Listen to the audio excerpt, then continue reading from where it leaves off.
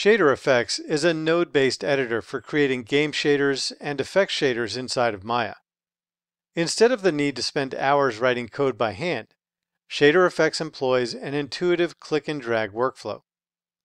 ShaderFX offers game and real-time 3D artists the ability to build advanced HLSL, GLSL, and CGFX viewport shaders with the ShaderFX real-time visual shader editor. You can then visualize the shader network, even those with animated values, in real time in Viewport 2.0 shaded viewports. In this lesson, you will learn to set up a ShaderFX network that modifies the UV tiling of a texture map.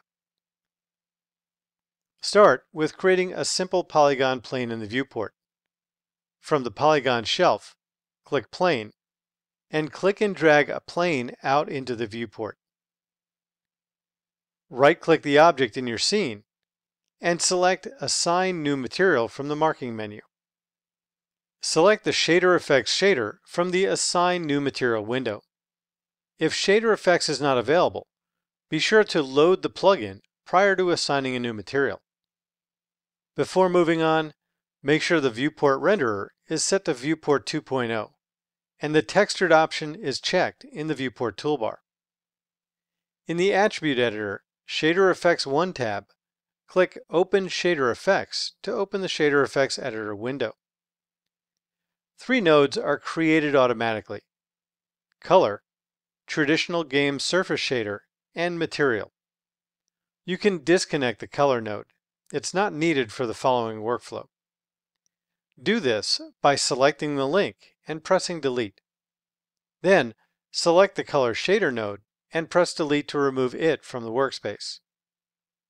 You will create a texture and link up a UV Set node to change the tiling. In the ShaderFX window, right-click and select Hardware Shader Nodes, Textures, Texture Map to create a texture. Make sure the Texture Map node is selected. In the Attribute Editor, click the Browse button to the right of My Texture path. Navigate to the Textures folder and choose Neurally Opacity.bmp and click Open.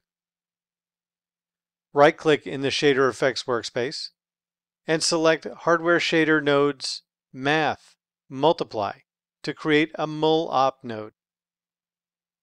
Now, click and drag a UV Set node into the work area from the Node Browser under the Inputs Common heading. Again, right-click and select Hardware Shader Nodes, Values, Float to create a float node. Connect the UV attribute of the UV Set node to the first value attribute of the Mul-Op node. Drag from the UV output of the UV Set node to the first value input of the Mul-Op node. Connect the float attribute of the float node to the second value attribute of the Mul-Op node. Again, click and drag to connect the nodes. Next, connect the result attribute of the Mul-Op to the UV attribute of the Texture Map node.